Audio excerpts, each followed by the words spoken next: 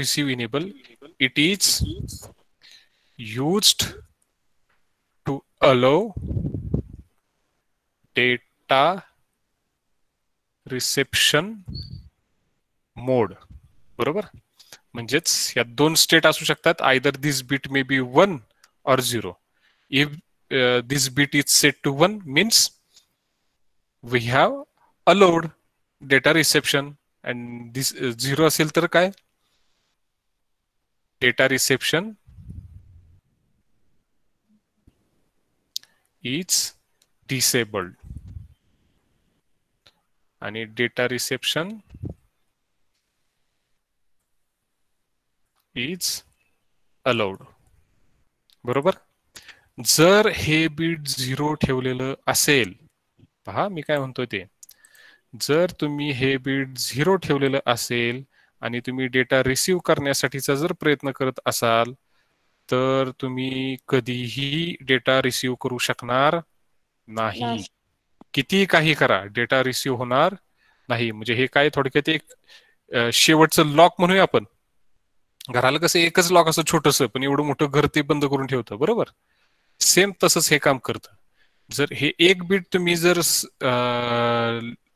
म्हणजे लो ठेवलेलं असेल, तुमच्याकडून चुकून लो राहिलेलं असेल, तर तुमच्याकडून किंवा तुमचा मायक्रो कंट्रोलर कधीही डेटा रिसीव्ह करणार नाही. तो त्याला हे बीट लो ठेवलं याचा अर्थ काय, डेटा रिसीव्ह करायचा नाही, अजिबात डेटा रिसीव्ह करायचा नाही. कारण एखाद्या वेळेस काय होऊ शकतं, दुसरं कुणीही कुठलाही डेटा ट्रान्सफर करू शकतं. ज्यावेळी आपला ट्रस्टेड पुढचं डिव्हाइस असेल, त्याच वेळी आपण काय करू, हे बीट 1 करू आणि मग डेटा रिसीव्ह करू. अदरवाईज कुणीही डेटा रिसीव्ह पाठवला तरी आपण हा रिसीव्ह करणार नाही. आलं लक्षात, ह्याचा यूज किंवा याचा पर्पज काय ते. हो बरोबर. नेक्स्ट बीट कुठला आहे आपलं, D5. D5 नंबरचं बीट SCON.5 SM2.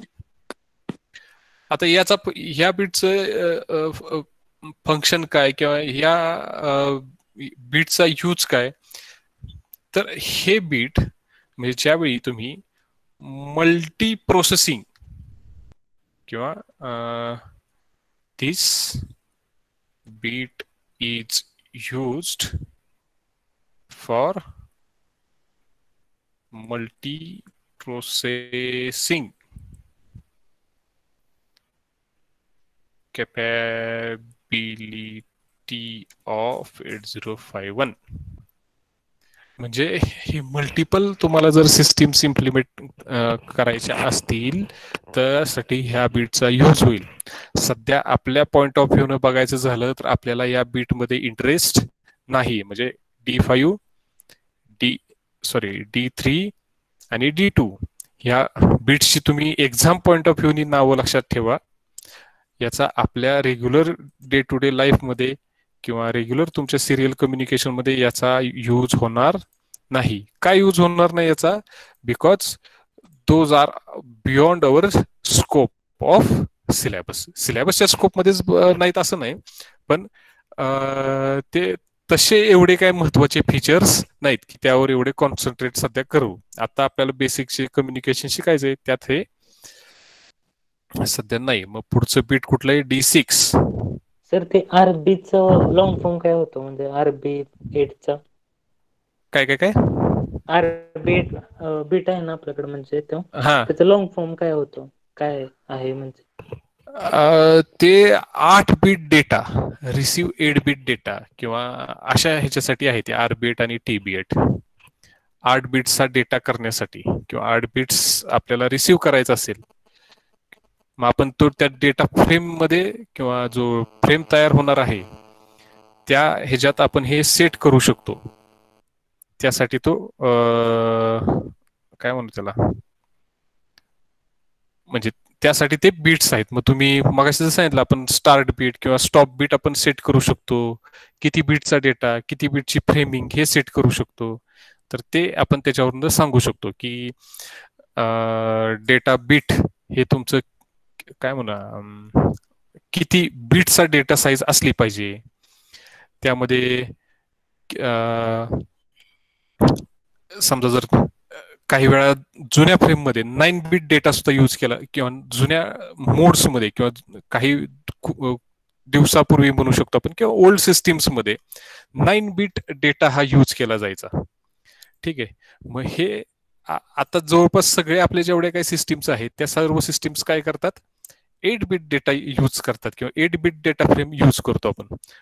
बरोबर. म्हणून आपण त्यामध्ये ते RB8 आणि TB8 हे मोड्स यूज करत नाही. आणि तो रिसिव्ह बाईट किंवा रिसिव्ह बेट 8 डेटा, रिसिव्ह 9 बिट डेटा असं त्याला तुम्ही म्हणू शकता. ठीक आहे. त्यानंतर पुढचं पुढचे 2 बिट्स कुठले? SM1 आणि SM0. SCON.6, SM1 आणि D7, SCON.7, SM0. तर हे 2 बिट्स कॉम्बिनेशन मध्ये यूज केले जातात, म्हणजे SM0 अँड SM1. कॉम्बिनेशन मध्ये म्हणजेच काय, तर हे बिट्सला थोडक्यात याला काय म्हणूया आपण, सिरियल मोड कंट्रोल. सिरियल मोड कंट्रोल किंवा सिरियल कम्युनिकेशनचा मोड आपण इथं सेट करू शकतो. तर काय कॉम्बिनेशन होऊ शकतं, 00, दुसरं काय होईल 01, तिसरं काय असेल 10, चौथा असेल 11. बरोबर. तर याचा मोड काय असणार आहे, टायमर सारखंच मोड 0, मोड 1, मोड 2, मोड 3. जर मोड 0 असेल तर आपण जे काही सिरियल कम्युनिकेशन करणार आहोत किंवा आपला जो काही रजिस्टर असेल तो रजिस्टर सिंपल शिफ्ट रजिस्टर म्हणून काम करेल. हा रजिस्टर काय म्हणून काम करेल, शिफ्ट रजिस्टर म्हणून काम करेल. आणि याची जी काही बॉड रेट असेल या मोड मधली ती फिक्स एफ फ्रिक्वेन्सी बाय 12. याचं आपण काय म्हणूया, मोड किंवा याचं फंक्शन म्हणू याला. त्यावेळी सिरियल कम्युनिकेशन मध्ये आपले जे काही डेटा ट्रान्समिशन करणार आहोत एसबफ मधून, तो कुठला कशा टाईप होईल, तर नॉर्मल शिफ्ट रजिस्टर म्हणून ट्रान्सफर होईल. आणि डेटा तुमचा काय जो रिसिव्ह करणार आहोत आपण, सॉरी ज्या स्पीडनं ऑपरेट करणार आहोत, तर ती कुठली असेल, फिक्स फ्रिक्वेन्सी डिवाइड बाय 12. बरोबर. जर मोड 1 असेल तर 9 बिट ही UART ची साईज असेल आणि फ्रिक्वेन्सी ही काय, बॉड रेट ही काय असेल, व्हेरिएबल असेल. ठीक आहे. तसंच मोड 2 असेल तर ही 9 बिट UART आणि frequency he F divided by 64 और क्रिस्टल फ्रिक्वेन्सी डिवाइड बाय 32. आणि लास्ट मोड मध्ये सुद्धा 9 बिट UART आणि फ्रिक्वेन्सी व्हेरिएबल. आता ह्या तिन्ही जर तुम्ही हे पाहिले, काय म्हणू शकतो, सॉरी चारही जर मोड्स पाहिले तर तुम्हाला या 4 मोड मध्ये एक गोष्ट लक्षात येईल,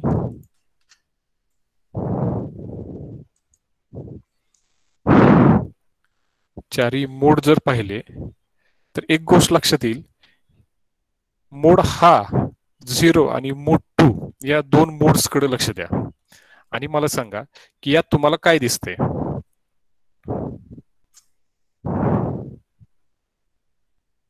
मोड 1, सॉरी मोड 0 आणि मोड 2 या दोन्ही मोड्स मध्ये तुम्हाला काय दिसतंय,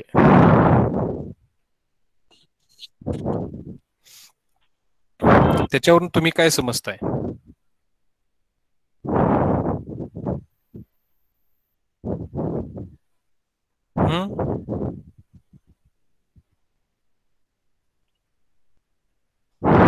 हॅलो. प्रश्न सर समजला नाही, म्हणजे नक्की काय.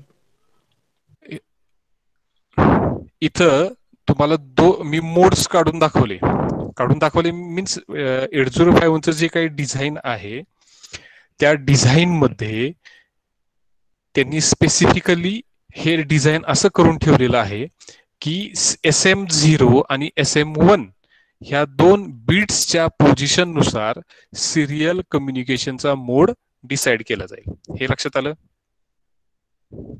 हॅलो. हो सर. हो हा. सर. मग SM0 आणि SM1 चे बिट्सची कॉम्बिनेशन काय काय होऊ शकतं? तर दोन्ही बिट्स 0 ठेवलं एक कॉम्बिनेशन होऊ शकतं. दोन्हीपैकी एक बिट 0 1 1 केल्यावरती कॉम्बिनेशन होऊ शकतं. त्यानंतर अल्टरनेट 0 1 केलेलं कॉम्बिनेशन होऊ शकतं आणि दोन्ही बिट्स 1 ठेवलेलं कॉम्बिनेशन होऊ शकतं. तर डिझायनर्सनी जर हे असं कॉम्बिनेशन आपण जर केलेलं असेल तर त्याला नाव दिलंय मोड 0. असं कॉम्बिनेशन असेल तर त्याला नाव दिलंय मोड 1. हे कॉम्बिनेशन असेल तर नाव दिलंय मोड 2 आणि हे असेल तर मोड 3. ठीक आहे. मोड 0 असेल तर त्यावेळी त्याला फीचर काय दिलंय तर असं दिलंय. त्यामध्ये जी युआर्ट आपण यूज करणार आहोत, युआर्ट म्हणजेच काय तर सुरुवातीला आपण बघितलं होतं युनिव्हर्सल सिंक्रोनस रिसिव्हर ट्रान्समिटर, बरोबर. हा एक प्रोटोकॉल आहे. मग हे जे आहे तर त्याच्यामध्ये सिरियल कम्युनिकेशन त्या मायक्रो कंट्रोलर मधलं कसं होणार आहे तर तो असणार आहे शिफ्ट रजिस्टर मोड आणि फ्रिक्वेन्सी किंवा त्याचं बॉड रेट काय असणार आहे फिक्स तुमची क्रिस्टल फ्रिक्वेन्सी डिवाइड बाय 12, बरोबर. हे लक्षात आलं? तसंच तुम्ही जर दुसरं कॉम्बिनेशन यूज करत असाल, दुसरं कॉम्बिनेशन म्हणजे काय, हा जर मोड 1 यूज करत असाल तर तुमची युआर्ट ही किती बिटची असणार आहे 9 बिटची युआर्ट असणार आहे आणि तुमची क्रिस्टल फ्रिक्वेन्सी काय असणार आहे व्हेरिएबल असणार आहे. हे क्लिअर झालं? त्यानंतर दुसरा मोड जर पाहिला तर दुसरा मोड जर बघितला तर त्यात पण 9 बिट युआर्ट आहे पण क्रिस्टल फ्रिक्वेन्सी कशी आहे बॉड रेट कशी आहे तर क्रिस्टल फ्रिक्वेन्सी डिवाइड बाय 64 किंवा क्रिस्टल फ्रिक्वेन्सी डिवाइड बाय 32, बरोबर. त्यानंतर पुढचा मोड जर बघितला तर या मोडमध्ये 9 बिट युआर्ट आहेच आणि बॉड रेट व्हेरिएबल आहे, बरोबर. म्हणून मी प्रश्न काय विचारला की या 4 मोड पैकी तुम्हाला हे 2 मोड्स मध्ये काय दिसतंय असं की 2 मोड्स मी आयडेंटिफाय केले आणि हे दोन मोड्स नंतर आयडेंटिफाय केले. तर ह्या 2 मध्ये काय सिमिलरिटी दिसते आणि या 2 मध्ये काय सिमिलरिटी दिसते हे मला सांग, असा मी प्रश्न विचारला.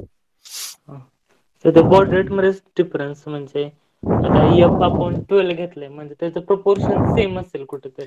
हा, F/12 आपण पहा बॉड रेट कॅल्क्युलेट केल्या होत्या. बॉड रेट कशा कॅल्क्युलेट केल्या होत्या क्रिस्टल फ्रिक्वेन्सी डिवाइड बाय 12. त्यानंतर आन्सर आले होतं म्हणजे F डिवाइड बाय 12 केलं होतं आणि आलेल्या आन्सरला परत 32 ने डिवाइड केलं होतं. म्हणजे आपल्याला काय मिळाली आपला टायमर फ्रिक्वेन्सी मिळाली आणि त्यानुसार आपण टायमर मध्ये व्हॅल्यू पुटअप केली बघा T1 मध्ये, बरोबर. आणि T1 मध्ये आपण जी व्हॅल्यू पुटअप करेल त्यानुसार आपल्याला वेगवेगळ्या बॉड रेट्स मिळत गेल्या, बरोबर. म्हणजे इथं जर बघितलं तर इथं बॉर्डर काय ही फिक्स्ड आहे. मी पुढच्यानुसार बदलू शकत नाही तर माझ्यानुसार पुढच्यानी काम केलं पाहिजे. इथं सुद्धा बॉर्डर रेट काय फिक्स्ड आहे, बरोबर. लक्षात आलं का? म्हणजे मी फक्त मराठीतच बोलणार, बाकीच्यानी पुढच्यानी इंग्लिश मराठी शिकून घ्यायचं जर तो युएस बेस्ड माणूस असेल तर, बरोबर ना. पुढच्यानी माझ्या स्पीडनं ऑपरेट व्हायचं, मी मात्र एकाच स्पीडवरती काम करणार. म्हणजे असं जर असेल तर हे आपल्याला काम करायला थोडंसं लिमिटेशन देते, बरोबर ना. मग राहिले हे म्हणजे हे 2 मोड तसे काय एवढे आपल्या युजफुल नसणार आहेत. नाही, युजफुल नाहीत असं नाही, युजफुल आहेतच, ह्याच्यावर तुम्ही काम करू शकता. पण ह्यात लिमिटेशन काय तुम्ही एकाच फ्रिक्वेन्सीवरती त्याला काम करू शकता, एकाच बॉड रेट वरती एकाच काम करू शकता. हे क्लिअर झालं? आता हे जर तुम्ही राहिलेल्या 2 मोड्सच्या बाबतीत जर पाहिलं, हा आणि हा मोड, तर पहा यामध्ये काय यामध्ये सिंपल 9 बिट युआर्ट आहे, ठीक आहे. आणि तुमची जी काही बॉड रेट आहे ती व्हेरिएबल आहे. पैकी ह्या 2 पैकी हा जो मोड 1 आहे या मोड मध्ये जो बॉड रेट तयार केला जातो, हा बॉड रेट कसा तयार केली जाते युजिंग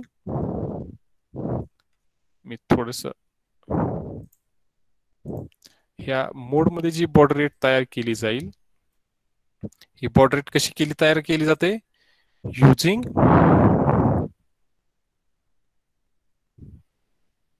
टायमर 1.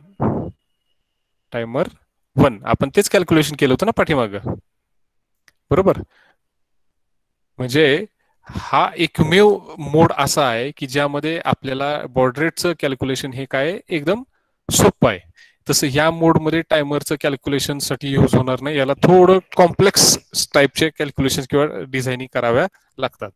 जे इथं अचीव्ह होईल तेच इथं अचीव्ह होईलच, पण मग जर कॉम्प्लेक्स कॅल्क्युलेशन जर अचीव्ह होणार असेल तर मग मला काय गरज आहे का हे करण्याची? नाही. मग सिंपल मी याच्या थ्रू जाऊ शकतो. आता ही 9 बिट युआर्ट म्हणजे काय? 9 बिट युआर्ट म्हणजे काय? अजून दुसरा एक यामधला डिफरन्स लक्षात घ्या की हा जो पहिला मोड आहे, हा पहिला मोड काय करतो? 8 bit data and 1 stop bit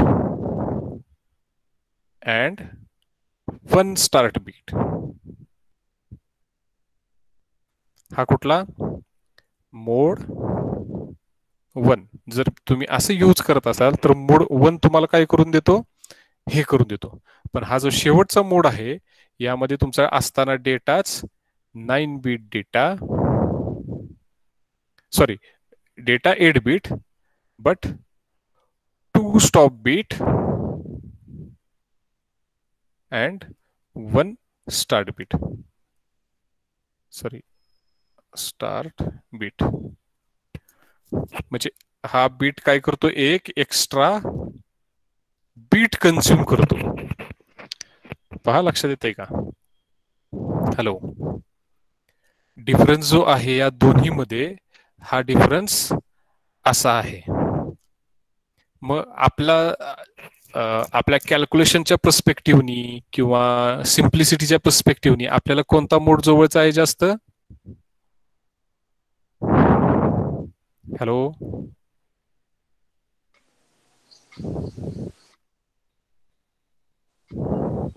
hello. येतोय सर ऐकू आवाज. हा, मग आपल्याला कोणता मोड युजफुल आहे सांगा मग? मोड 1. मोड 1. का म्हणून? तर जसं मी ऑपरेट करतोय किंवा जसं मी काम करतोय त्याच फॉर्मॅटमध्ये हा काय करतोय? मला काम करायला परमिशन देतोय. त्यामुळं मोड 1 is most suitable with us. लक्षात आलं? हॅलो. हो. हो म्हणजे सर. म्हणजे हा जर रजिस्टर म्हणजे जर पाहिला तुम्ही कुठला, काय म्हणतो आपण त्याला, एस्कॉन रजिस्टर, तर एस्कॉन रजिस्टर मध्ये मग मला सांगा सिरियल कम्युनिकेशनचे मोड कॉन्फिगरेशनसाठी कुठल्या कुठल्या बिटचं स्टेटस काय ठेवलं पाहिजे सांगा मग. आतापर्यंत आपण पाहिलं.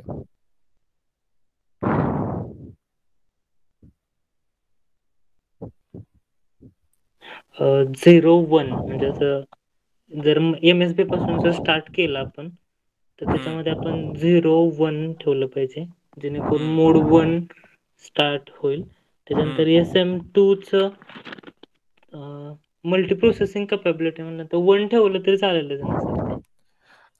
मल्टी प्रोसेसिंग आपण करणार आहे का? मल्टी प्रोसेसर कम्युनिकेशन नाही म्हणजे हा, म्हणजे आता सध्या आपल्याला त्याचा काही इंटरेस्ट नाही, नाहीये. हा, बरोबर? ते 0च. त्याच्यानंतर TB8 पण 0, RB8 0 आणि हे हा, एसकॉन 1 आणि एसकॉन 011 आले पाहिजेत आपले. म्हणजे हे 1-1 आले पाहिजेत का येणार आहेत? म्हणजे येणार आहेत. हा, म्हणजे सर्वात पहिल्यांदा मला काय समजणार आहे, मी ट्रान्समिशन किंवा रिसेप्शन जर करत असेल तर मला ह्याचं स्टेटस 1 जर असेल तर मला समजेल की आत्ताचा जो काही डेटा ट्रान्समिट करतोय हा ट्रान्समिट झालेला आहे आता, किंवा TI असेल तर हा डेटा ट्रान्समिट झालेला आहे, आता नवीन bite is new bite is ready to transfer. बरोबर, म्हणजे सुरुवातीला डेटा ट्रान्समिट करण्याआधी आपण ह्याला 0 करून ठेवलं पाहिजे. ह्या दोन्ही बिटला तुम्ही ट्रान्समिट करत असा किंवा रिसीव्ह करत असा, हे दोन्ही बिट्स काय असले पाहिजे, 0 असले पाहिजेत. ते 1 होऊन आपल्याला सांगतील की अरे मी 1 झालोय, आता पुढचं. बरोबर, म्हणजे ट्रान्समिट करणार असेल तर ट्रान्समिट करा किंवा रिसीव्ह करणार असेल तर रिसीव्ह करा. मग पुढची बाईट ट्रान्समिट करताना सुद्धा काय करायचं, हे 1 झालेलं असतील त्यांना परत 0 करायचं आणि दुसरी बाईट ट्रान्समिट करायची. म्हणजे ते परत ज्यावेळी 1 होईल त्यावेळी आपल्याला समजेल अरे संपलं वाटतं, परत ट्रान्समिट करा. लक्षात येते? हो सर. म्हणजे हे 2 बिट्स 0 असले पाहिजेत. आता हे RB8 आणि TB8 हे रिसिव्ह बिट 8 आणि रिसिव्ह बिट 8 हे जे काही आहेत, हे दोन्ही पण म्हणजे हे ऍक्च्युअली यूज कधी होतात माहितीये का, ज्यावेळी मोड 2 आणि मोड 3 आपण बघितलं. हे मोड 2 आणि मोड 3 मध्ये, मी तुम्हाला मोड 3 मध्ये सांगितलं, तर ह्या दोन्ही मोड्स मध्ये तुमचा जो काही डेटा आहे, सॉरी कुठे गेलं कर्सर, हे डेटा हा 9 बिटच आहे. मग जर आपल्याकडे असणारा एसबप रजिस्टर हा 8 बिटचा एसबप आहे. एसबप रजिस्टर 8 बिटचा आहे. ज्यावेळी डेटा हा 9 बिटचा असेल, 9 बिट डेटा असेल, तर 9 बिट कुठं सेव्ह करायचं, तर हे कशामध्ये असेल, मग आपण कसं लिहितोय पहा, D0 to D7. 9 बिट असतील त्यावेळी काय असणार आहे, मग माझ्याकडे D8 असणार आहे. D8 असेल. हा, मग रिसिव्ह साठीच रिसिव्ह बीट 8 आणि ट्रान्समिट असेल तर ट्रान्समिट साठीच 8वं बीट. बरोबर, हे कुठं असेल, तर हे दोन्ही या रजिस्टरमध्ये असतील. पण आपण 9 बिटचा मोड बघतोय का, नाही बघत आहे. म्हणजे हे दोन्ही बिट्स मला तसं याचं काही घेणं देणं नाही. म्हणजे डोंट केअर जरी ठेवले आपण तरी काय हरकत नाही. पण आपल्याला आपण सेट करताना ते आयदर 0 किंवा 1 सेट करणार आहे आपण. मग 1 सेट करण्यापेक्षा सिम्प्लिसिटी आपण काय करू, 0 पुटअप करू. रिसिव्ह इनेबल, जर मी डेटा रिसीव्ह करणार असेल तर हे बिट काय करणार आहे, 1. आणि डेटा ट्रान्समिट करण्यात ह्याचा काय रोल नाही. बरोबर, सर्वांच्या लक्षात येते का पहा, जर मी डेटा ट्रान्समिट करणार असेल तर ह्या बिटचा काय यूज आहे का, नाही. कारण हे रिसिव्ह इनेबल करण्यासाठी, डेटा ट्रान्समिशन इनेबल किंवा डिसेबल करण्यासाठी नाही. पण आता आपण हे सिरियल प्रोग्रामिंग आणि आपलं कन्फ्युजन होऊ नये म्हणून आपण याला काय करूया, रिसिव्ह इनेबलला 1 करून ठेवूया. म्हणजे काय होईल, जरी हे 1 केलं तरी ट्रान्समिशनला यानं काय फरक, ट्रान्समिशन अलाव करेल असं नाही, ट्रान्समिशन दोन्ही केसमध्ये अलाव असणारच आहे. आणि रिसेप्शन फक्त ज्यावेळी आपण करणार आहे त्यावेळी हे अलाव होईल. आता रिसेप्शन करणारच आहे तर अलाव केलंच पाहिजे ना. जर हे 0 ठेवलं तर रिसेप्शन अलाव होईल का, नाही. मग हे आपलं कसं, कशासाठी मी आता सांगतोय, ज्यावेळी आपण प्रोग्रामिंग करणार आहोत त्यावेळी हे प्रोग्रामिंगसाठी सिम्पल व्हावं म्हणून हे आपण 1 ठेवलं. त्यानंतर SM0 मल्टी प्रोसेसिंग आपण करणार आहे का, कम्युनिकेशन नाही करणार. बरोबर, आता सिरियल कम्युनिकेशनचे मोड, आता मोड 1च का यूज करणार आपण, तर इथं आपण पाहिलं की मोड 0 तर माझ्या इंटरेस्टच नाहीये. बरोबर, मोड 0 माझ्या इंटरेस्टचा नाहीये. का म्हणून नाहीये, तर त्यामध्ये शिफ्ट रजिस्टर आणि क्रिस्टल फ्रिक्वेन्सी ही काय फिक्स आहे किंवा बॉड रेट ही फिक्स आहे. मोड 2 मध्ये पण तेच फिक्स आहे. मोड 3 मध्ये काय, तर डेटा जो आहे तो 9 बिटचा डेटा आहे. बरोबर, 9 बिटचा डेटा असल्यामुळे आपल्याकडचे सगळे रजिस्टर हे 8 बिट डेटा सेव्ह करण्यासाठी, म्हणून हा पण माझ्या यूजचा नाही. फक्त कुठला रजिस्टर आता माझ्या यूजचा राहिला, सॉरी कुठला मोड माझ्या यूजचा राहिला, मोड 1. म्हणजे कॉम्बिनेशन काय असलं पाहिजे, SM00 आणि SM1 काय असलं पाहिजे, 1 असलं पाहिजे. 1 असलं पाहिजे. बरोबर, SM00 आणि SM1 काय असलं पाहिजे, 1. मग याला जर तुम्ही डिकोड केलं तर काय होईल, 1 2 3 4 1 2 3 4. बरोबर, हे 1 2 3 4 म्हणजे काय येईल, हे 4 म्हणजे काय झाले, 5. बरोबर, आणि हे 4 वेळा 0 म्हणजे काय झाले, 0. बरोबर, हे हेक्साडेसिमल मध्ये आहे. म्हणजे हे काय होणार, 50H. म्हणजे तुम्हाला सिरियल कम्युनिकेशन जर करायचं असेल, ट्रान्समिशन और रिसेप्शन काही असू द्या, तर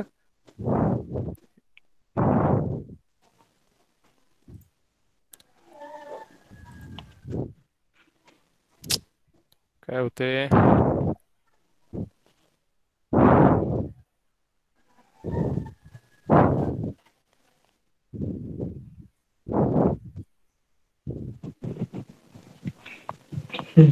in serial communication, for serial communication we need to write scon is equal to 50h.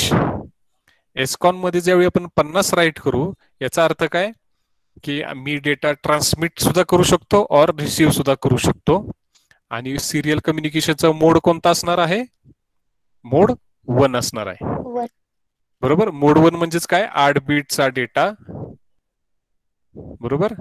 एक स्टार्ट बीट त्याच्या पाठीमाग आणि त्याच्या शेवटी, सॉरी, स्टार्ट बीट आधी आणि स्टॉप बीट लास्टला. बरोबर. हा. सर्वांच्या लक्षात आलं. मग एसकॉन मध्ये 50 कसे ट्रान्सफर करणार, एसकॉन मध्ये हे 50 कसे सेव्ह करणार बरं. तर हे काय करायचं, आपल्याला डेटा मूव्ह करायचा आहे. बरोबर, मूव्ह. बरोबर ना. हो, मूव्ह करायला हा लागेल. 50 हा डेटा कॉमा आता 50. हा डेटा झाला आपल्यासाठी बरं का. आता हा आपल्यासाठी डेटा झाला. त्या 50 नी पुढे काहीतरी चेंजेस होणार आहेत ते आपल्याला माहित नाही, पण सध्या तरी काय झाला, आपल्यासाठी डेटा झाला. मग हा डेटा आपल्याला काय करावा लागेल, आपण असं करू शकतो, सिंपल मूव्ह करू शकतो 50h. बरोबर. पहा, लक्षात आलं का. हो. आणि ह्या अक्युमुलेटर मधून मूव्ह एसकॉन कॉमा ए करू शकतो.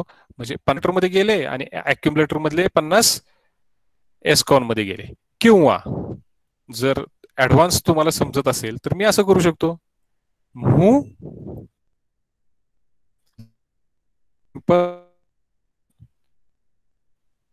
एसकॉन कॉमा सर आवाज ब्रेक होतोय.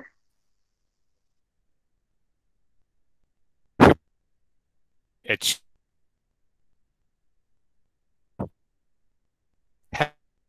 अर्थ काय, इमिजिएट ऍड्रेसिंग मोड.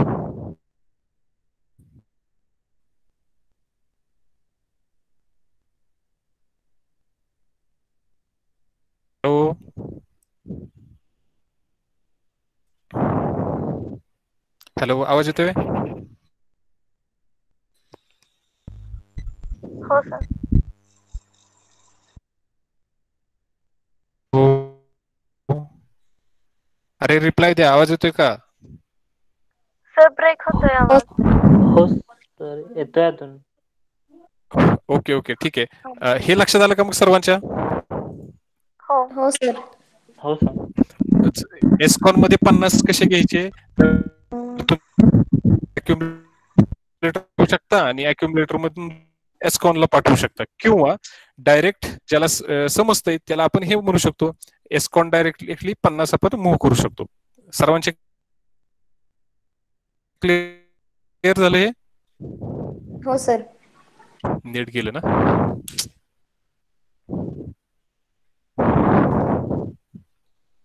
हा ठीक आहे. आज आपण इथे थांबूया आणि पुढच्या लेक्चरला मग आपण याचा ऍक्च्युअल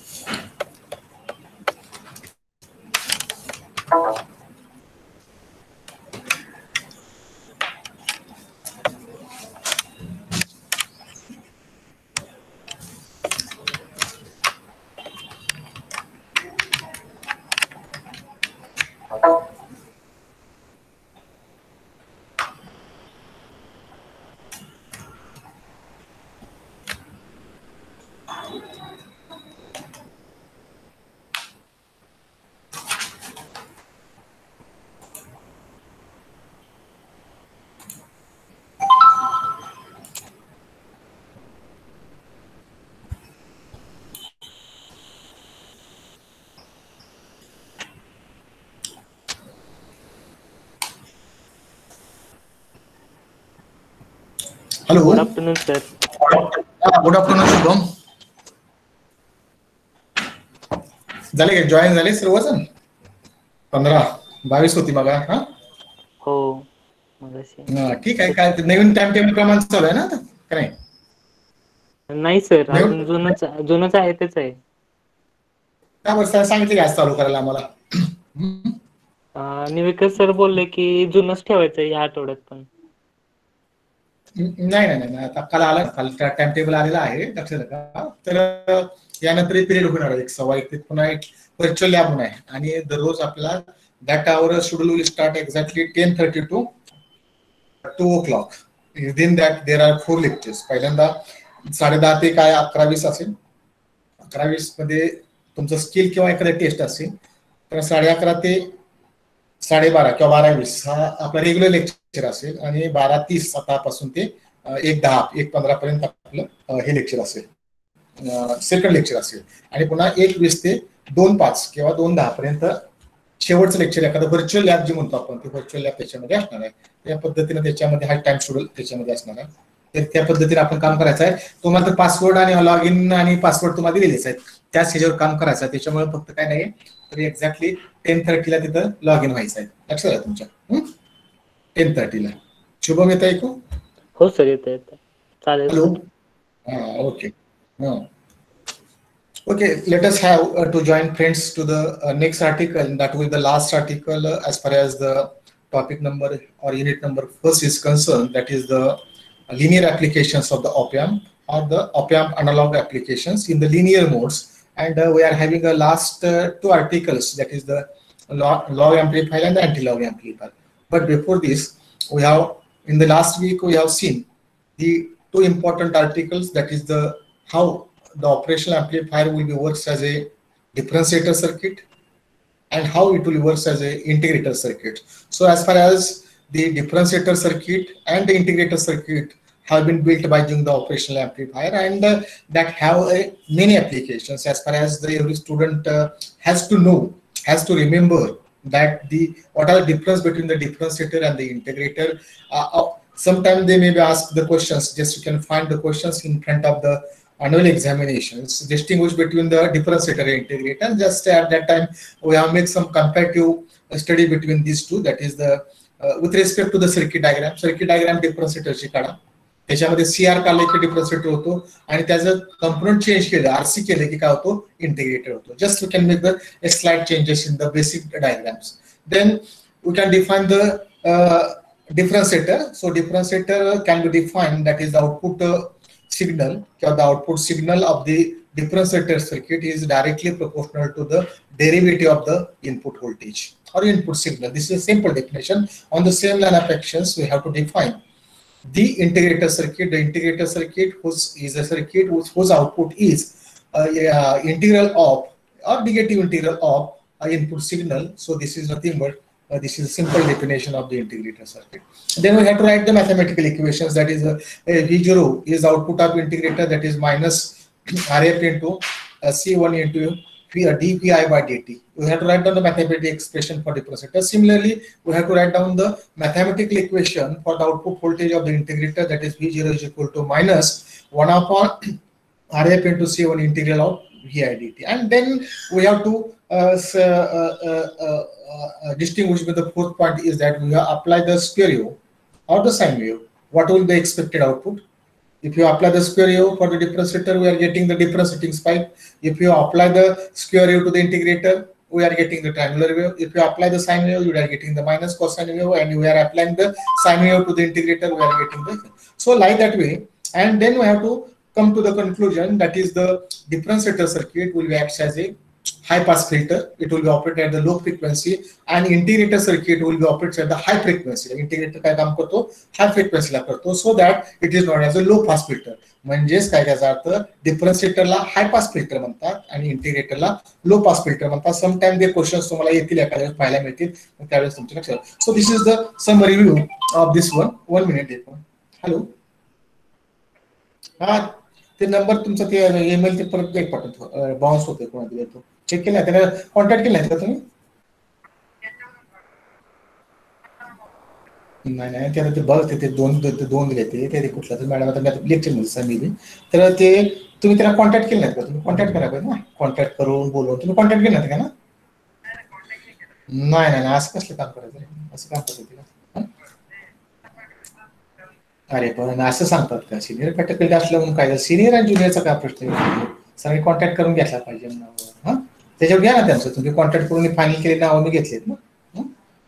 तेवढं ते कोणतरी त्या मॅडम इनोव्हेशन टाकतेच परत, ते काहीतरी कुठलं तरी मला नाही आता लेक्चर मध्ये ते मॅडम कुठे सांग. हा चालतंय त्या हाय.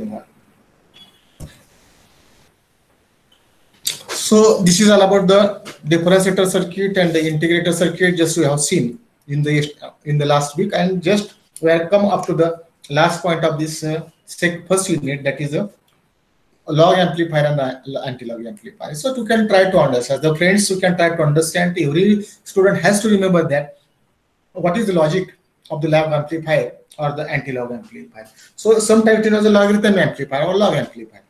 कधी कधी log amplifier म्हणतात किंवा logarithm amplifier म्हणतात. What is a log amplifier or anti-log amplifier? The log amplifier is nothing but the output of this logarithm amplifier is directly proportional to a logarithm of the input signal. Or suppose that the logarithm amplifier is there and whose output is V0, and input for this logarithm amplifier is Vi is applied. Then the final expression for this logarithm amplifier is, it indicates that V0 is directly proportional to the logarithm of log of Vi. So thus we have to show that this is the final expected expressions, and we have to show that the output voltage is directly proportional to the logarithm input voltage. On the same line of action, we have to show that the output of this anti-log amplifier is directly proportional to the anti-log of the input voltage, that is Vi. And in mathematically equations, we have to show that V0 is directly proportional to the anti-log of Vi. So these are the two concepts, and they are very based on simple this one. And both the amplifier, that might be a logarithm amplifier or that might be anti-log amplifier, and the both amplifier will be operated in the inverting mode. Inverting mode म्हणजे what is this inverting mode? म्हणजे जर input signal तुम्ही inverting इनपुटला दिलं तर it is called inverting amplifier, आणि input signal तुम्ही non inverting दिला, पॉझिटिव्हला दिला, तर it is a non inverting amplifier. According to दिस, कुठल्या इनपुटला तुम्ही कुठल्या इनपुटला निगेटिव्ह इनपुटला किंवा पॉझिटिव्ह इनपुटला इनपुट सिग्नल दिलाय, त्याच्यावरून तुम्ही we can call age inverting amplifier किंवा non inverting amplifier. And simple we R operating a single input किंवा सिंगल इनपुट आणि सिंगल इंडेड आउटपुट असं कॉन्फिगरेशन त्या operational एम्प्लिफायर्स. And we have to put up the one transistor माहिती आहे तुम्हाला? Hello Shubham, हो sir, येते ना ऐकून? तर ट्रान्झिस्टर तर तुम्हाला आता माहित असेल, तर transistor is nothing but it transfer of resistance from the low resistance part two the high resistance part. आपण transfer of resistance, so that it is non as a transistor. The terms ट्रान्झिस्टरचा अर्थ काय लक्षात तुमच्या? Transfer of resistance from low to high, low resistance to high resistance, it is called the transfer of resistance. आणि म्हणून तुम्ही लक्षात घ्या की इमिटर बेस जंक्शन असेल, इमिटर बेस कलेक्टर आहे, आणि इमिटर बेस कलेक्टर मध्ये एनपेन ट्रान्झिस्टर असेल तर इमिटर हा एन झाला, बेस हा पी झाला, आणि कलेक्टर हा एन झाला. आणि what is operating condition for the transistor? Transistor कधी ऑपरेट होतो किंवा at what condition transistor as a switch? आता स्विच काम करतो म्हणजे त्याचा स्विचिंग टाइम आलाय, ऑन टाइम किंवा ऑफ टाइम म्हणतात. आता स्विचिंग टाइम जो आहे त्याचा तर कशामध्ये तो मायक्रो सेकंड मध्ये आहे, म्हणजे त्याचा आपण काउंट सुद्धा करू शकत नाही. आपण 1 सेकंद 2 सेकंद करू शकतो, पण तसं करू शकत नाहीये. तर transistor is nothing but transfer of resistance from one path to the another path किंवा one low resistance path to the high resistance path, आणि त्याच्यावर आपण त्याला नाव दिलेलं आहे ट्रान्झिस्टर, ट्रान्सफर ऑफ रेजिस्टन्स. आणि it is a 3 terminal device, 3 layers आहेत, NPN limiter base collectors आहेत. आणि ट्रान्झिस्टरचा low resistance to high resistance का म्हणतोय मी, कारण एनपीएन ट्रान्झिस्टर असेल तर ऑपरेटिंग कंडिशन्स काय त्याची, ट्रान्झिस्टरवर कधी स्विच कधी होऊ शकतो, तर ट्रान्झिस्टर कधी ऑन होऊ शकतो, तर ऑपरेटिंग कंडिशन त्याला म्हणतात of the transistor is nothing but when base emitter junction, जे पहिले जंक्शन जे आहे it should be forward bias आणि collector junction should be reverse bias. बघा, you can try to understand. म्हणजे बेस इमिटर कसलं पाहिजे, फॉरवर्ड असलं पाहिजे आणि बेस कलेक्टर रिव्हर्स असलं पाहिजे. आणि मी काय ट्रान्झिस्टरची डेफिनेशन काय सांगितली, transfer of resistance from low resistance to the high resistance, low resistance to the high. काय रोहिणी जादा आउटसाईडला गेली, ठीक आहे जाऊया. तर हे तर मी नावं लिहून घेतो बरं का, कोण कोणा तुम्ही बघणार आहात त्यांचं ते पुन्हा एक प्रॅक्टिकल म्हणा, हे म्हणा, ज्याचा अटेंडन्स नाही हे नाही, आता सर्वांनी हजर राहायला काय हरकत नाहीये त्याच्यामध्ये. तर याच्यामध्ये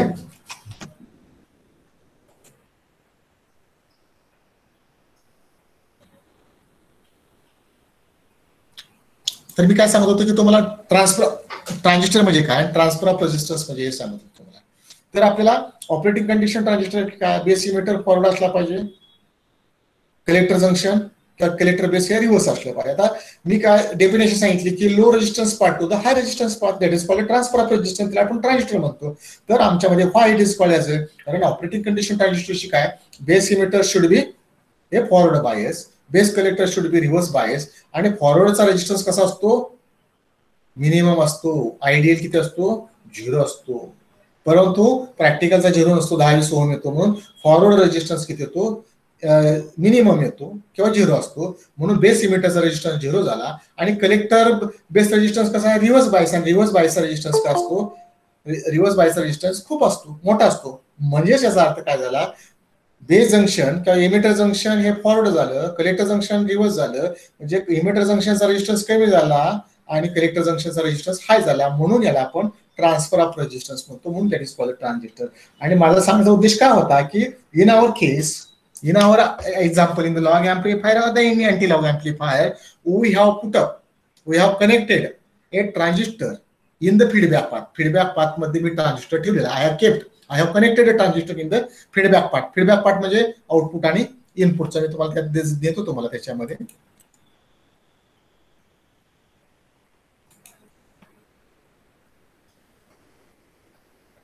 This is one. This is a log amplifier or logarithm amplifier, and just you can look at this figures. That means we find that the transistor. So this is a transistor. Screen share केलेली नाही. हा, okay okay, 1 minute परत येतो जरा थोडंसं लक्षात मागे.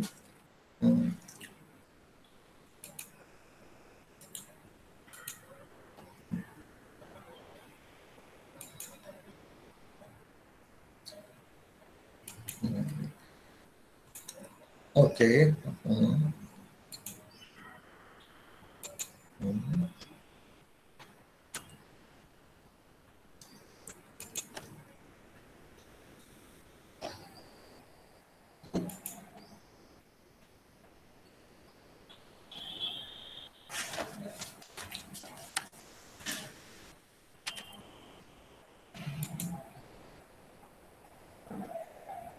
Okay, दिसतंय?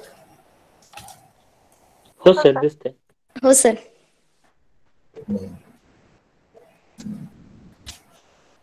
मी काय नाही, एकदा जोडतो एक पाठला.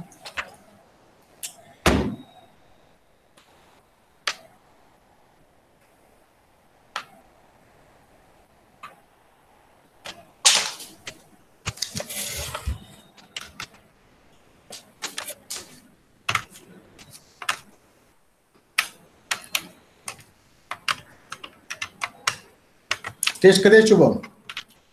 सर अजून डेट नाही आलेली.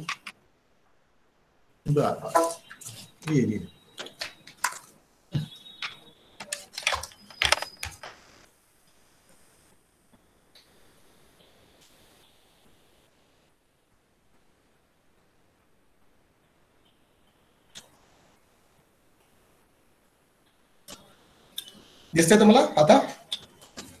प्रियांका पूनम? हो सर. ओके.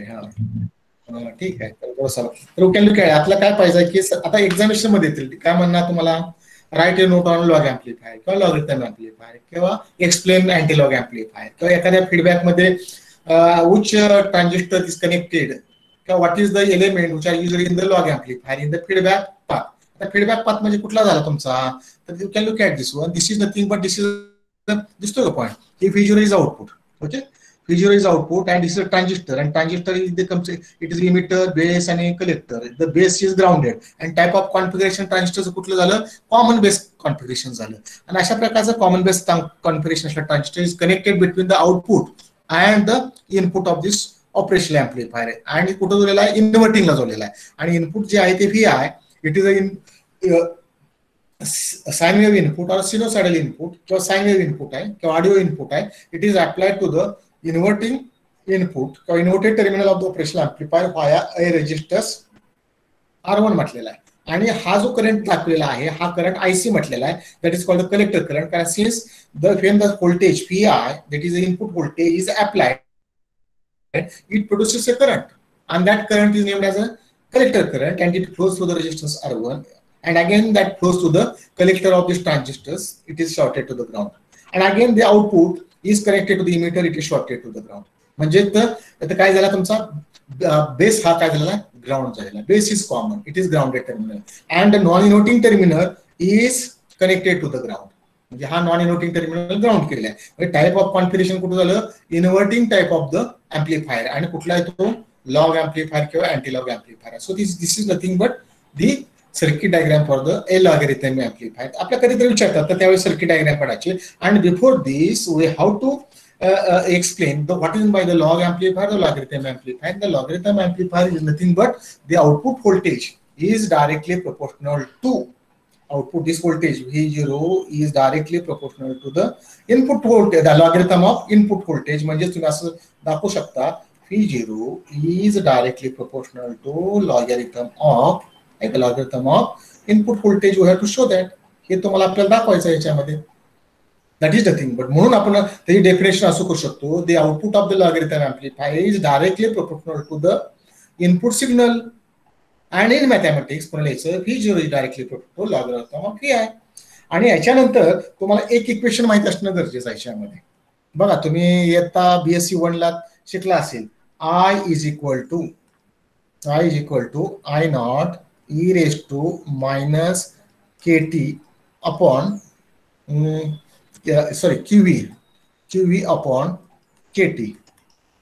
काय येईल, KV upon KT. म्हणजे काय तो I is equal to, we can look at this one, I is equal to I naught e raised to minus KV म्हटलेलं आहे, QV upon KT. What is this one? I is equal to I naught e raised to minus QV upon KT. काय शुभम काय, what is this? This is nothing but this is the equation of diode. This equation is diode's equation. A total current which are flowing through the diode P and diode in the forward bias condition is I is equal to I naught.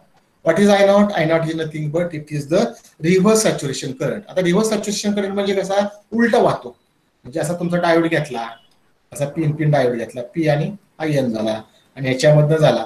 Generally काय होतं, असा तुम्ही जोडला, positive जोडला, negative जोडला, इथं current असं म्हणजे असे तुमचे होल्स इकडे जातात, इलेक्ट्रॉन्स तिकडून येतात. म्हणजे direction of current he exactly अशी असते, बरोबर नाही. तर या डायरेक्शनने गेल्यानंतर ज्यावेळेस हे होल्स इकडून जातात, क्रॉस करतात, इलेक्ट्रॉन्स इकडून क्रॉस करतात, त्याच वेळेस टेम्परेचरमुळं थर्मल जनरेटर कॅरियर्स असतात, त्याला मायनॉरिटी कॅरियर्स म्हणतात, आणि ते उलट्या डिरेक्शन वाहतात.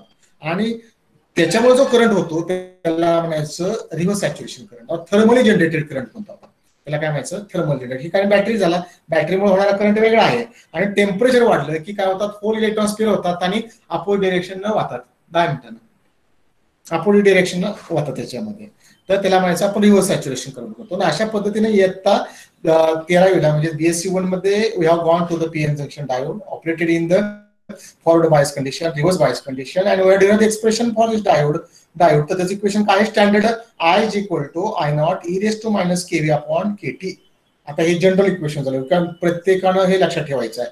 What is I is nothing but it is a total current flowing through the diode. I not is the reverse saturation current which are flowing through the diode. उलट्या दिशेने होणारा due to the minority carrier, किंवा त्याला म्हणायचं दिस is the reverse saturation current or thermal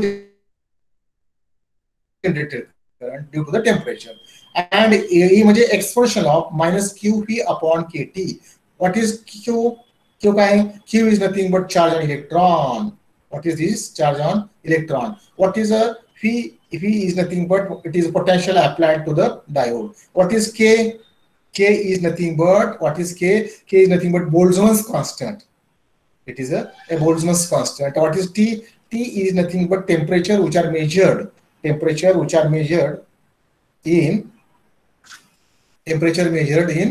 कशामध्ये? Degree kelvin. लक्षात आलं का तुमच्या? म्हणजे I is equal to I naught e raised to minus kV upon KT, where I is a total current which are flowing through the diode.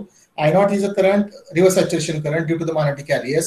Q is a charge on electron, it is a 10 to the minus 3 coulombs असतो. P is the potential difference applied to this one. K is the Boltzmann's constant आहे, तो सुद्धा constant. And T is the temperature in degree Kelvin. It is called the absolute temperature in degree Kelvin. So this is all about the diode equations, and already I hope that we have derived that equation in the BSc1. हे झालेलं आहे असं गृहीत धरतो. We assume that we have derived these equations. तर हे standard equation महत्वाचं, आणि ह्या स्टँडर्ड इक्वेशनचा वापर करून याच्यामध्ये आपण काय केलेलं आहे, हे इक्वेशन तयार केलेलं आहे. म्हणजे तुम्ही तुमच्या लक्षात येईल. शिवम येते का लक्षात तुमच्या? हो सर. हॅलो, डायोड इक्वेशन बघितलं, ऐकलं तर असेल का नाही शब्द? हो सर, ऐकलेलं होतं. इयत्ता BSc1 ला होतं ते. तर हे आता का सांगितलं की याच्यामध्ये मी जे घेतलेलं आहे, कुठं याच्यामध्ये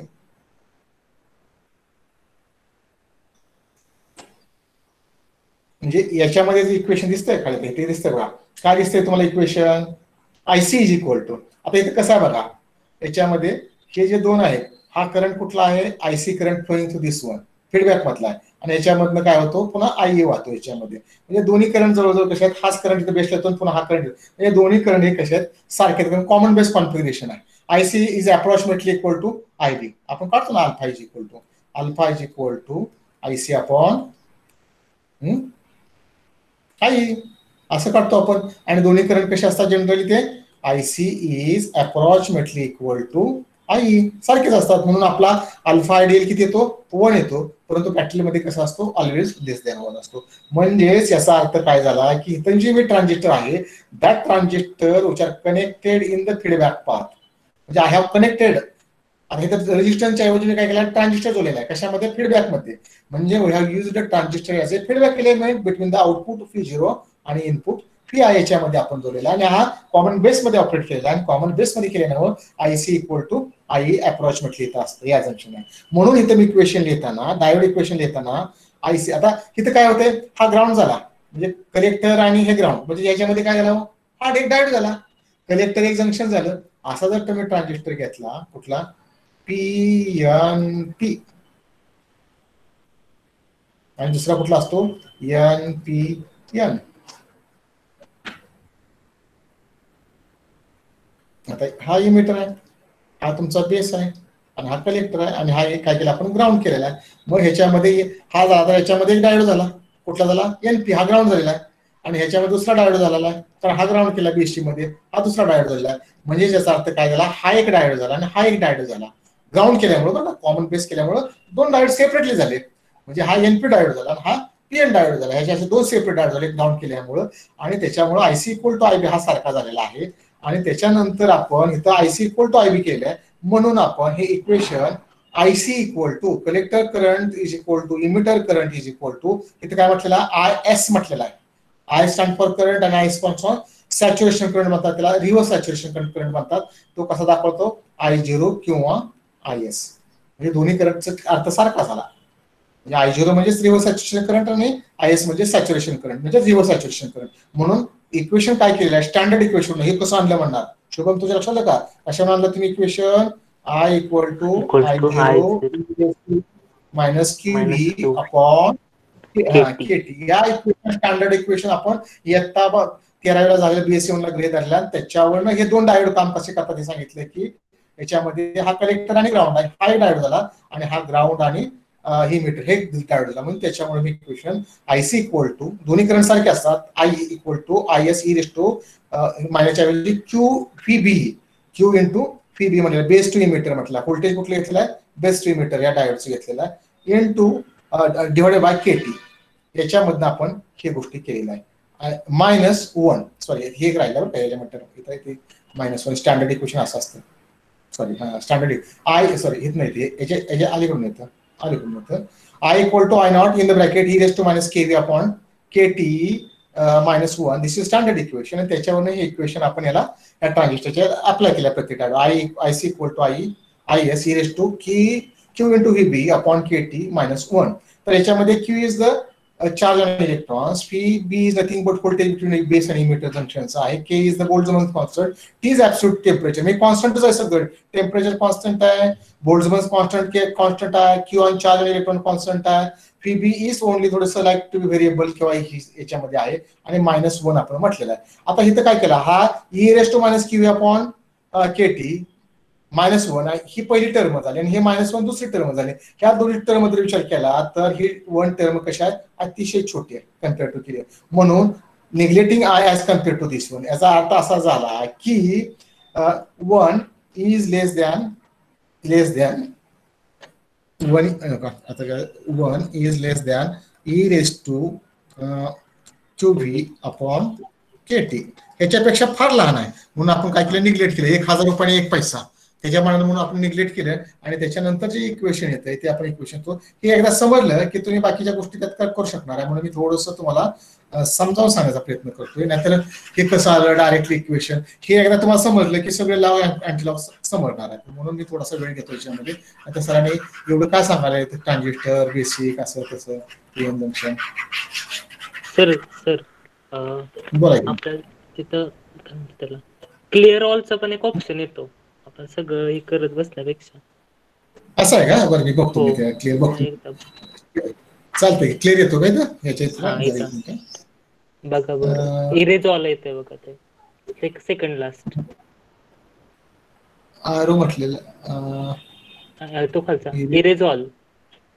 इरेज ऑल लिंक बरोबर आहे, ऑल साइड म्हटलेलं आहे स्लाइड बरोबर आहे, अगदी बरोबर आहे, ठीक आहे आला लक्षात. मी त्या दिवशीच बघितलं, हा ते बरोबर आहे, ते मला वाटतं ते बघत होतो मी बी नाही बरं. पाठी आपली नवीन आहे ना असे बरं ठीक आहे. आता हे जे आहे तर हे दिस is all about the equations okay. त्याच्यानंतर मग इथं काय केलेलं आहे बघा, मग ते इक्वेशन काय केलं आपण याच्यामध्ये ते झालं आय हा कम्पेअर स्मॉल आहे याच्या, म्हणून आपण काय केलं निग्लेक्ट केलेलं आहे. Therefore the equation will be becomes age new equation I emitter current is equal to और आयसी इक्वल टू दोन्ही सारखेच आहेत, IC equal to I equal to I S E raise to Q V upon Q V B base to emitter म्हणजे कुठला लक्षात आलं का, हा इथं बघा आता इथं ग्राउंडला काय म्हणलं प्लस म्हणलंय शुभम आणि इमिटरला निगेटिव्ह म्हटलेलं आहे, त्याचं लक्षात आलं का,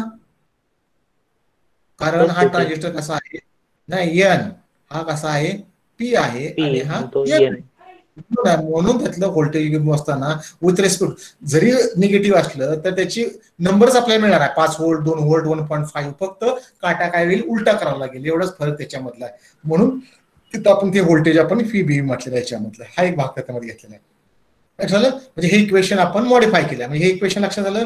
दिस equation you derived from the standard equation of diode I equal to I not a raise to Q V upon K T -1 याच्यावरून काढलेलं आहे, ते अप्लाय इथे केलेलं आहे. अप्लाय केल्यानंतर ह्या दोन टर्मचं कम्पॅरिझन केलेलं आहे, ही term is very large age compare to the one term, so या निग्लेक्टिंग केल्यानंतर ही नवीन आपल्याला इक्वेशन मिळालं IC equal to I equal to I S E raise to Q V B upon K T.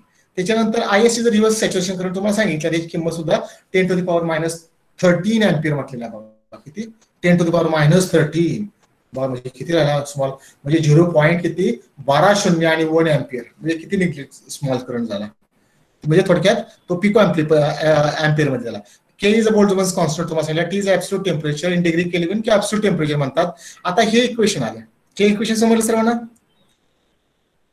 हो sir equation समजलं का शुभम. आता काय करायचं इथे मॅथमॅटिक्स आहे फक्त, इथं एकच मिनिटाचं काम आहे. We R taking the log on both sides, दोन्ही बाजूचं काय घ्यायचं, लेफ्ट साईडचा आणि राईट साईडला लॉग घ्यायचा. आणि हे काय केलं, ही इकडे IS आहे, ही IS काय केलं इकडल्या बाजूला आणलं. इकडे आल्यानंतर काय होईल, IC अपॉन किंवा IE अपॉन कुठले असेल तुमचं, IC अपॉन IS इकडे झालं. आणि टेकिंग लॉग्स घेतले, log of IC upon IS is equal to, इकडचा लॉग घेतला, लॉग आणि एक्सपोनेन्शियल सिग्नल, म्हणजे तुमचं लॉग आणि एक्सपोनेन्शियल असेल तर हे काय होतं, कॅन्सल होत असतं ह्याच्यामध्ये मॅथमॅटिक्स मध्ये. म्हणून हे एक्सपोनेन्शियल टर्म गेलेली आहे आणि टर्म राहिली Q fee be upon Katy, where Q is the charge on electron, fee बी म्हणजे व्होल्टेज बिटवीन द ह्या बेस आणि इमिटर मधलं voltage, that is fee B voltage, divided by K is बोल्ट्झमन्स constant, T is absolute temperature, जर जे temperature आता आपण काम करतो जे टेम्परेचर रूम टेम्परेचर असेल ते, आणि के सुद्धा कॉन्स्टंट आहे, बोल्ट्झमन्स कॉन्स्टंट आहे, तो सुद्धा नंबरच आहे. आणि अशा पद्धतीने आपल्याला ह्याचं लॉग घेतलं.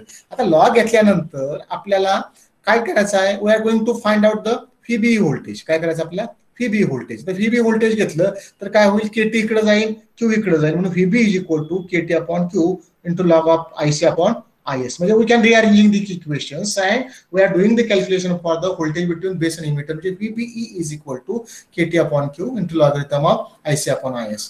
आता बघा अजून त्याच्यामध्ये हा करंट आहे आपला. आता व्ही आय काय आपल्या व्होल्टेज आहे, R1 हा इनपुट रेजिस्टन्स आहे, त्याच्यातनं करंट काय वाहतो, काय वाहतो, IC वाहतो.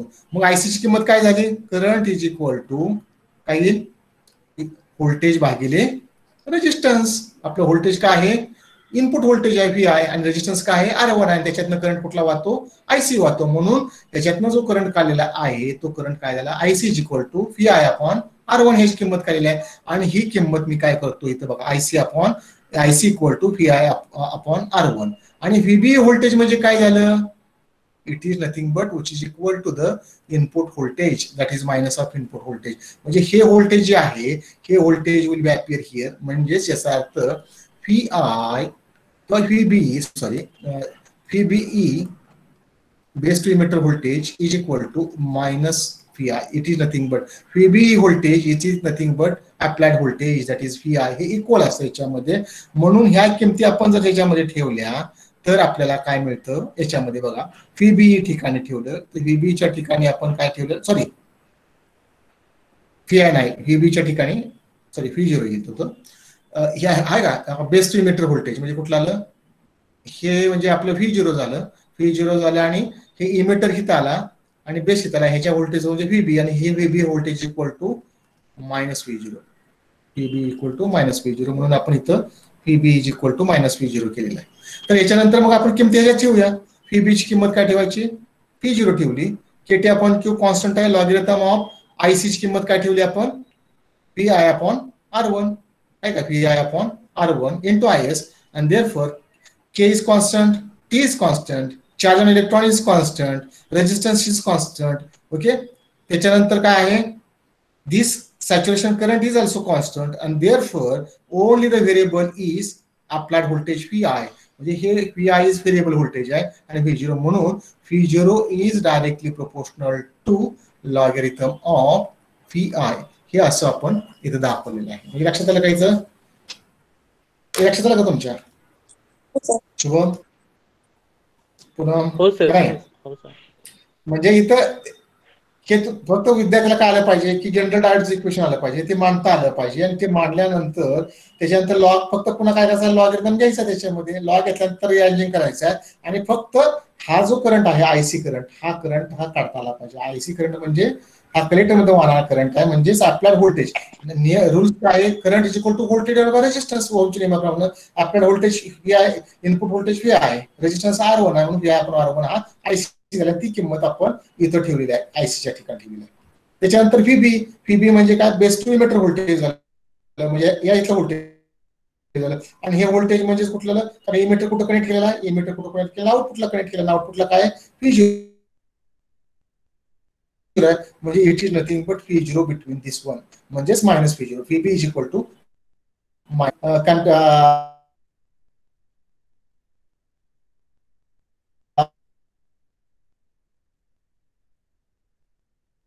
कुठला आहे, इन्व्हर्टिंग आहे, आणि इन्व्हर्टिंग याचा अर्थ काय झाला की तुम्ही असे म्हणजे ह्यातला काय येते, निगेटिव्ह पॉझिटिव्ह येते, म्हणजे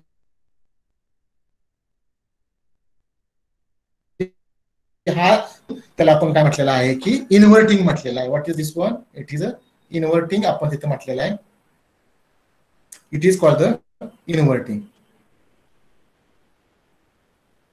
आलं लक्षात तुमच्या? आणि म्हणून ह्या किमती कॅल्क्युलेट केल्या आणि त्या किमती वर ठेवलेल्या आणि त्याच्यावरनं आपण P0 equal to P upon Q logarithm of P upon R1 into IS म्हटलेलं आहे. के म्हणजे बोल्ट्झमॅन्स कॉन्स्टंट, टी म्हणजे टेम्परेचर, ऍब्सोल्यूट टेम्परेचर, हे कॉन्स्टंट आलं. R1 रेजिस्टन्स कॉन्स्टंट आला आणि IS हा करंट तुमचा सॅच्युरेशन करंट हा टेम्परेचर डिपेंडेंट आहे, तोही कॉन्स्टंट आला. फक्त व्हेरिएबल काय आहे? PI. म्हणजे P0 is directly proportional to PI. So this is expected or desired equation for the logarithm amplifier, and we have shown that, and from this equation we conclude that the output of the logarithm amplifier is directly proportional to the logarithm of input voltage, or the output voltage of this logarithm amplifier is directly proportional to log of input voltage or logarithm of input signal. So this is the nothing but log amplifier. आणि याच्यामध्ये प्रश्न जो येतो तो प्रश्न येतो तो कुठला फीडबॅकला एलिमेंट वापरलेला आहे तो, बरोबर आहे. तर त्याच्यामध्ये कुठला वापरलेला आपण, which element is using the feedback path of log amplifier? Transistor. अँटीलॉग मध्ये कसा आहे? तसाच आहे. तर या पद्धतीने आपण हा लॉग एम्प्लिफायर झाला आणि त्याच्यानंतर तशाच पद्धतीचा अँटीलॉग एम्प्लिफायर आहे. आणि अँटीलॉग एम्प्लिफायर मध्ये बघा काय दिसते तुम्हाला शुभम? हो sir. Hello. So this is a circuit diagram for the anti-log amplifier, and in this anti-log amplifier we have to show that आपल्याला काय दाखवायचं आहे? Output voltage V0 is equal to V0 is directly proportional to anti-log of, काय दाखवायचं आहे? anti-log of input voltage. हे आपल्याला दाखवायचं आहे. इक्वेशन एक्सपेक्टेड काय आपलं? दिस one.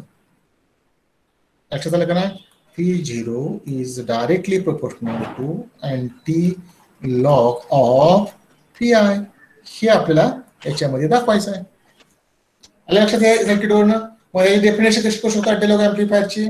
Anti-log amplifier can be defined as whose output is directly proportional to the anti-log of the input signal. And in mathematics, if P0 is the output and Vi is input, and then mathematically it can be written as P0 is directly proportional to antilog of Pi.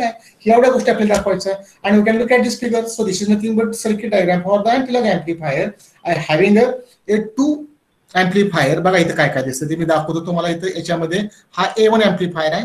A1 amplifier मध्ये काय केलं आहे? दिस is output and output is feedback to the input. म्हणजे V0 इथं काय झाला? V0 इथं तुम्ही याला दिलेला आहे टू द इन्व्हर्टिंग. म्हणजे टाइप ऑफ एम्प्लिफायर काय झाला? इन्व्हर्टिंग झाला. आणि आउटपुट जे आहे हिथून हे डायरेक्टली फाया ट्रान्झिस्टर हे कपलिंग कुठे केलेलं आहे? ह्याच्या आउटपुटला. म्हणजे हा A2 एम्प्लिफायर आणि output of the A2 amplifier is connected to the feedback of Q1 transistor इथे केलेला आहे. लक्षात आलं? त्याच्यानंतर हा दुसरा एम्प्लिफायर आहे. हा दुसरा एम्प्लिफायरला इनपुट काय दिलेला आहे? फी रेफरन्स दिलेला आहे. किती याचा इनपुट व्होल्टेज कुठला आहे? फी रेफरन्स दिलेला आहे. रेजिस्टन्स हा R1 आहे, इन्व्हर्टिंगला दिलेला आहे. आणि त्याच्या फीडबॅक मध्ये हा ट्रान्झिस्टर ठेवलेला आहे. हा फीडबॅक मध्ये ट्रान्झिस्टर ठेवलेला आहे. आणि हा बेस जो आहे तो बेस काय केलेला आहे? ग्राउंडला जोडलेला आहे व्हाया ए पाथ. आणि that path is non as ए, कुठला पाथ आहे याच्यामध्ये? Voltage divider path. हा R2 रेजिस्टन्स आहे आणि हा R कॉम्पेन्सेशन रेजिस्टर आहे किंवा टेम्परेचर कॉम्पेन्सेशन रेजिस्टर, RTC म्हटलेलं आहे. काय म्हटलंय त्याला? RTC याचा अर्थ काय झाला? Temperature compensation resistance. हा इथं जोडलेला आहे. आणि हे जे व्होल्टेज आहे input voltage PR is applied to the this base. आहे काय? बघा हे voltage, this voltage is applied to the base of this transistor via a network. And that network he is non as, कुठलं network आहे याच्यामध्ये? कुठलं दिसतं तुम्हाला? R2 and RTC. R2 आता हा R2 का म्हटलेला आहे? कारण इथं काय झालेला आहे? इथं जो आलेला आहे याच्यामध्ये हा R1 आलेला आहे आणि हा रेजिस्टन्स R2 आहे. आणि हा रेजिस्टन्स कुठला? RTC आहे. म्हणजे टेम्परेचर कॉम्पेन्सेशन रेजिस्टर. म्हणजे टेम्परेचर कॉम्पेन्सेशन करायचं आहे, स्थिर ठेवायचं, त्यासाठी हा रेजिस्टन्स वापरलेला आहे आणि त्याला हे आपण दिलेलं आहे. आता हे ज्यावेळेस आपण येतो तर हे चित्र मी इथं काढतो शुभम. आता बघा ग्राउंड झाला. आता हा एक रेजिस्टन्स झाला. आता मला जर इथलं व्होल्टेज काढायचं असेल, कुठलं VB व्होल्टेज इथलं काढायचं असेल, कुठलं ह्या पॉईंटचं व्होल्टेज काढायचं आहे, म्हणजे याच्या अक्रॉसचं व्होल्टेज काढायचं आहे. ते व्होल्टेज कुठलं आहे? हे VB व्होल्टेज आहे. म्हणजे हे व्होल्टेज काय, हे व्होल्टेज काय, हे व्होल्टेज काय, किंवा बेसचं व्होल्टेज काय, हे सगळं व्होल्टेज कुठलं झालं? VB व्होल्टेज झालं. आणि VB जर व्होल्टेज मला काढायचं असेल तर fee B is equal to resistance कुठला आहे आरटीसी आहे, मग त्याचा कसाला parallel RTC divided by series मध्ये R2 plus RTC into applied voltage, आणि अप्लाइड व्होल्टेज काय दिलेलं आहे इथं P I, that is the P I. हे कसं काढलं लक्षात आलं, व्होल्टेज डिवायडर रूल वापरला.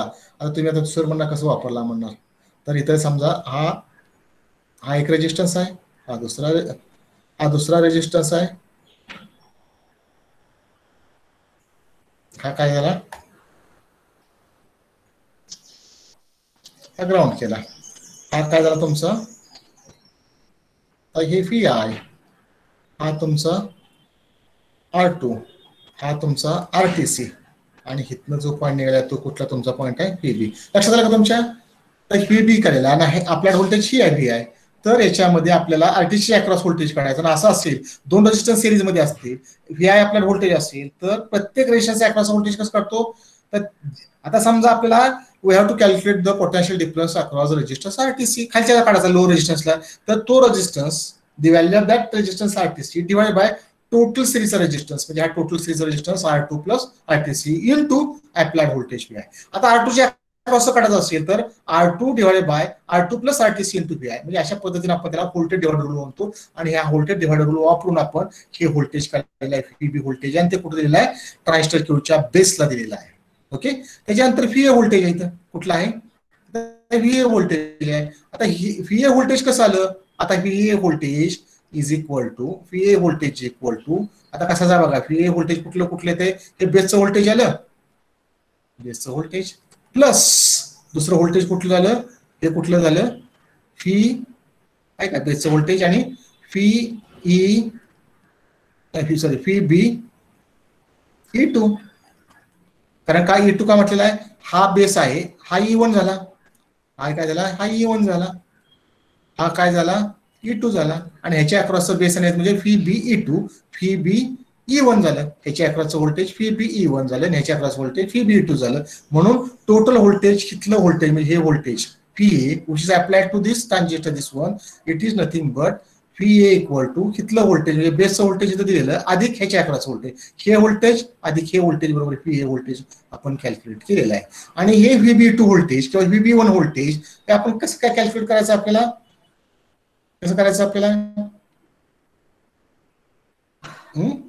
आपण काय होतं, आपण काय केलं होतं फी बी बरोबर काय fee B is equal to बरोबर का, काय केलं होतं आपण केव्ही अपॉन के टी किंवा क्यू अपॉन के टी असं केलं होतं, Q upon K T into logarithm of काय केलं होतं आपण yes P I upon yes I S into R1 असं इक्वेशन काढलं होतं आपण. पाठीमागे जर बघितलं आपण VBA कनेक्शन तुम्हाला दाखवतो, तिथं आपण दाखवलं का हे काढलंय बघा, हे इक्वेशन काढलं होतं आपण, काय काढलं होतं इथं बघा, ही इक्वेशन काय काढलं होतं, VB is equal to best metre voltage Shubham पहिल्या ह्याच्यामध्ये लॉग पाहिलं होतं VB equal to KT upon Q into log of IC upon I, किंवा हे आपण काढलं होतं V0 इज आउटपुट व्होल्टेज म्हणजेच VB म्हणजेच V0 KT upon Q into log of VI upon R1 into IS. हे इक्वेशन महत्वाचं आहे, हे लक्षात आलं की ते इक्वेशन तिथं वापरलेलं आहे, तिथं ते इक्वेशन याच्यामध्ये वापरलेलं आहे, तुम्हाला दाखवतो ते इक्वेशन याच्यामध्ये वापरले, हे इक्वेशन आहे तुम्हाला दाखवतो त्याच्यामध्ये तेच इक्वेशन इथं वापरले आहे बघा. आता लक्षात आलं, म्हणजे दिस is circuit diagram for the अँटीलॉग amplifier, हे अँटीलॉग एम्प्लिफायरची सर्किट डायग्राम आहे, म्हणजे having to एम्प्लिफायर्स A1 and A2 operated in the inverting modes. Okay, त्याच्यानंतर the transistors Q1 and Q2 it is placed in the feedback path, याच्या path मध्ये ठेवलेला आहे, याच्या path मध्ये ठेवलेला आहे आपण. लक्षात आलं तुमचं कपलिंग करून, तर ह्या पद्धतीने आपण हे केल्याने हे टेम्परेचर कॉम्पेन्सेशन नेटवर्क आणि त्याच्या व्हॅल्यू मी कशा काढायचे तुम्हाला या व्होल्टेज डिवायडरने सांगितलेलं आहे, VB ची VA ची, आणि त्याच फेज व्हॅल्यू इथे केले बघा, तेच इक्वेशन इथं सोडवलेलं आहे ते.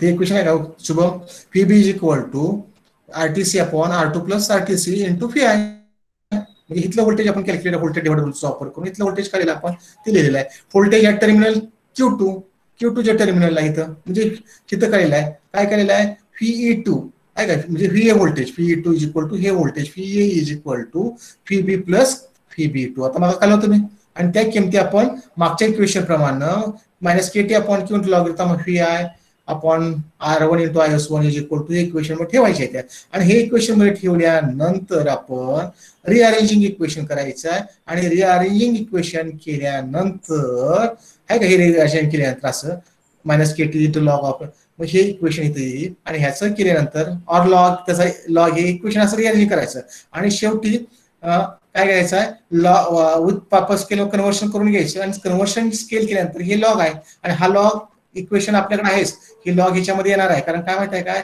हे लॉगरिथम आहे हे लॉग आहे म्हणजे आपण हे लॉग बघा log of fee upon R1 into IS minus log of काय fee reference upon R1 into IS आहे मग हे कसं मारतात एक लॉगरिथमचा नियम आहे बघा log of a divided by b to the base 10 can be written as log of a to the base 10 minus log of b to the base 10 बघा तुम्हाला येता आठवते का तुम्हाला तर हे ह्या रूलचा वापर करून हे इक्वेशन इथे जे आहेत ना हे इक्वेशन हे केलेलं आहे म्हणजे याचं इक्वेशन काय केलेलं आहे लॉग ऑफ हे भागिले हे आणि त्याच्यामुळे काय गेलेलं आहे IS R1 हे गेलेलं आहे आणि फक्त काय राहिलेलं आहे याच्यामध्ये फी 0 आणि फी रेफरन्स एवढं राहिलेलं आहे हे कसं राहिले म्हणणार आहे कारण हे ए आहे हे काय आहे बी आहे कॅल्क्युलेशन केलं की हे कॅन्सल होतंय आणि राहते फी 0 अपॉन फी रेफरन्स राहते इथं तेच इक्वेशन फक्त सांगितलं इथं आणि ह्या पद्धतीने इक्वेशन करत आणलेलं आहे लॉग वरचं इक्वेशन हे equation log of fee 0 upon fee reference is equal to minus K dash upon fee आहे म्हटलं आणि के डॅशची किंमत इथं दिलेली आहे इथं आम्ही के डॅश म्हणजे काय आहे तर के डॅश म्हणजे इथं KT अपॉन क्यू वगैरे अशा आहे का क्यू अपॉन KT इंटू ही जी इक्वेशन आहे ना हे याच्यामधलं ही जी व्हॅल्यू जी आहे त्याबद्दल काय म्हटलं आहे के डॅश म्हटलं K dash is a new constant and having the value Q upon KT in the bracket मध्ये जे आहे ते RCT compensation divide by R2 plus RTC म्हटलेलं आहे टेम्परेचर कॉम्पेन्सेशन म्हणजे RTC upon R1 plus RTC म्हटलेलं आणि त्याच्यावर ही केलं आणि ती किंमत हे काय माहिती आहे का हे काय घेतलं के डॅश हे सारखं एवढे टर्म लिहिण्यापेक्षा के डॅश मी घेतलेलं आहे के डॅश घेतलं की लक्षात minus K dash into V1 K dash किंमत ही आहे म्हणून हे लॉग मध्ये आलेलं आहे आता हे लॉग नको आपल्याला मग लॉग जर घ्यायचं असेल तर काय करावं लागतं एक नियम काय आहे taking the anti log on both sides असं घेतलं की अँटी लॉग आणि हा लॉग कॅन्सल होतो आणि मग आपल्याला हे मिळतं हे जातं fee 0 upon fee reference is equal to anti log of this one आणि मग तुम्ही ट्रान्सफर करा fee 0 is equal to fee reference into fee reference into anti log of anti log of काय येते ना तिथं मायनस अगोदर घेतलं चालते तिथं मायनस अगोदर घेतलं चालेल into K dash into fee I आणि के डॅश हा कॉन्स्टंटच असतो टोटली म्हणून fee 0 is directly proportional to minus of anti-log of phi हे phi म्हणजे घेतलं आलं हे vi घेतलं vi म्हणजे लक्षात आलं का हे कुठलं आहे ते हे vi तर या पद्धतीने तुम्ही ते इक्वेशन एखादं डिराईव्ह करू शकता हे करू शकता तर तेच इक्वेशन दाखवलेलं आहे आणि ह्या इक्वेशनवरनं तुम्ही कन्क्लूड करू शकता कुठल्या इक्वेशनवरनं कन्क्लूड करू शकता याच्यावर करू शकता आहे का fee 0 is equal to fee reference anti log of minus K dash into P I कारण again fee reference is constant K dash is constant and therefore the directly we have to show that fee 0 is directly proportional to minus anti log of fee I हे constant आहे ह्याच्यावर तुम्ही conclude जात आहे from this equation we conclude that the output signal of the analog amplifier is analog of the input voltage or mathematically the output voltage V0 is directly proportional to the minus of analog of the applied voltage and applied voltage कुठं आपलं आलेलं आहे हे applied voltage आहे हे applied आणि हे reference voltage आहे तर या पद्धतीने तुम्ही अँटीलॉग एम्प्लिफायर त्याच्यामध्ये करू शकता जर थोडंसं मॅथमॅटिक्स बघा तुमच्याकडं बुक्स आहे त्याच्यातून काय अडचण आली तर मला ते थोडंसं सांगा त्याच्यामध्ये काय असेल तर लक्षात आलं का शुभम हो सर आलं बघतो सर ना बघा अजून काय असेल तर मला उद्याच्याला विचारा परवा विचारा आता दिस is all about this first unit of the first chapter that is the op amp as a linear building blocks analogue blocks op amp as A linear analogue building blocks म्हणून आहे त्या बिल्डिंग ब्लॉकचा analogue ऑपॅम्पचा वापर एका building block म्हणजे वेगळे application कसे करण्यासाठी आपण केलेले आहेत त्याच्यासाठी आपण टोटल रिव्ह्यू घेतलेला आहे tomorrow just you have to start the second unit दुसरं युनिट आपण चालू करतोय की दुसरं युनिट आहे ते ऑपॅम्प as A building block for the non linear application. Non linear application म्हणून आपण तो पाहणार. आता हे लिनियर बघितलं. हे लिनियर म्हणजे कसं होतं की इनपुट बदललं की आउटपुट बदलत होतं, म्हणजे व्हीआय इनपुट बदललं की आउटपुट बदलत होतं, त्याला आपण लिनियर ऍप्लिकेशन म्हणतो. आणि नॉन लिनियर ऍप्लिकेशन मध्ये इनपुट बदललं की एका सर्टन इनपुटला एकदम आउटपुट चेंज एकदम हाय लेवलला जातं किंवा कमी कमी केलं तर एकदम लो लेवल होतं. म्हणजेच just we R having A two levels of the output, that is called a plus V saturation किंवा मायनस व्ही सॅच्युरेशन, अशा दोनच लेवल आउटपुट मिळतात, म्हणून त्याला मिळतं non linear application. So this is all about the